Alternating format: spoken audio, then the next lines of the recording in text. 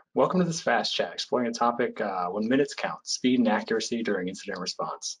I'm Alex Warr, a contributing editor for Black Hat, and joining me today is Matt Cauthorn, the VP of Cybersecurity Engineering at ExtraHop. Matt, thank you so much for joining me today. Thanks, Alex. It's great to be here.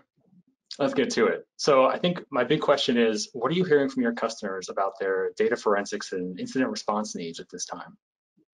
Well, obviously, there's two real dimensions to the answer. One is it's very clear that things are remote now. We've got a sort of decentralized workforce in many environments. That's a net new dynamic for everybody.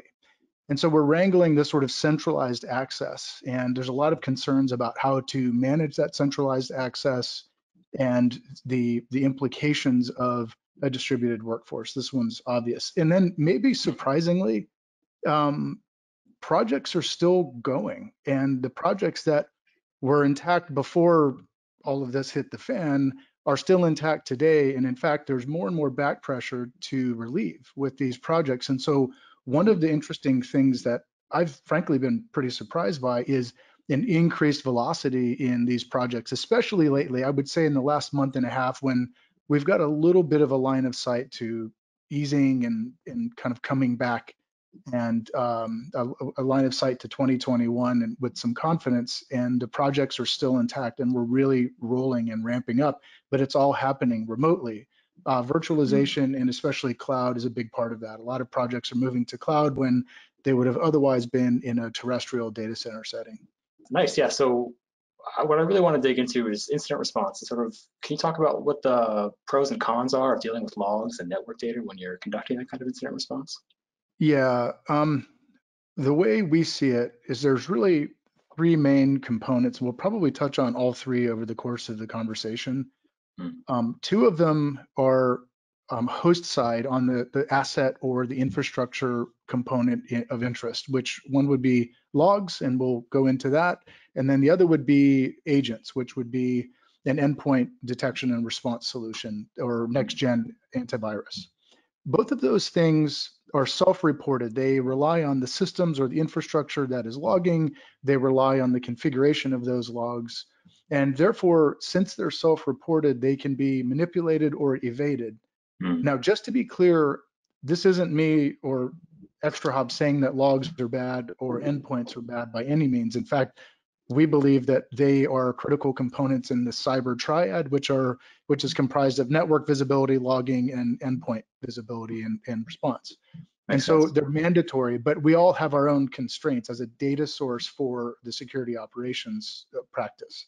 So from a logging perspective, one of the big conditionals there is that it's very, very unstructured data. It needs to be preemptively configured. You need to know what you want to log before you log it.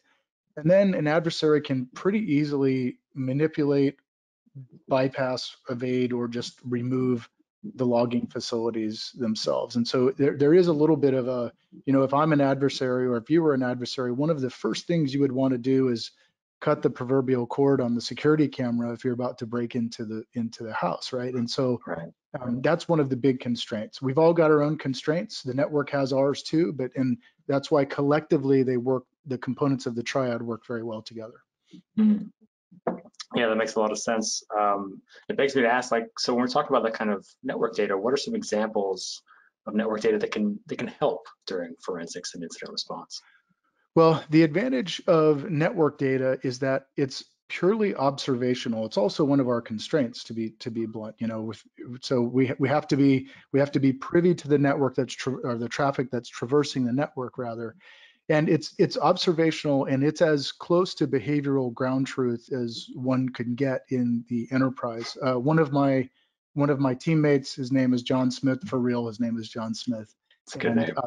He says, I don't know, I can't predict what the next compromise is going to be, but I can guarantee you it's going to involve two hosts and a network between them. And so to the extent that you have fluency of the protocols, the languages that are being spoken and communicated across the wire, you have scale capabilities, and you have breadth and depth of your sort of processing power. You can actually handle the traffic at modern scale. You can get a lot of transactional behavior data that's really, really difficult to get via traditional means. That makes sense. Maybe we can talk a little bit before we go about what specifically ExtraHop or VLX does to help with sort of data forensics and incident response situations.